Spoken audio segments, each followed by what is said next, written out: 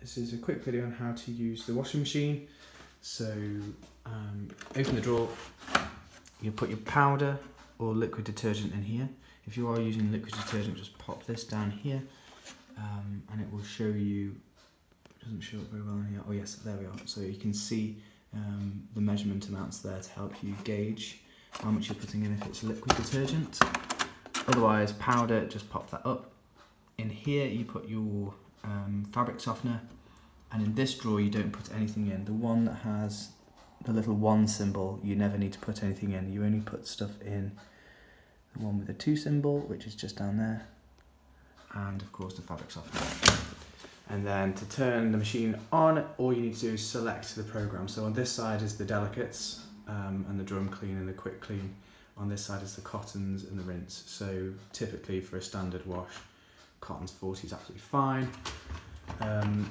Load the washing machine, and then all you'll need to do is just press start and it will run.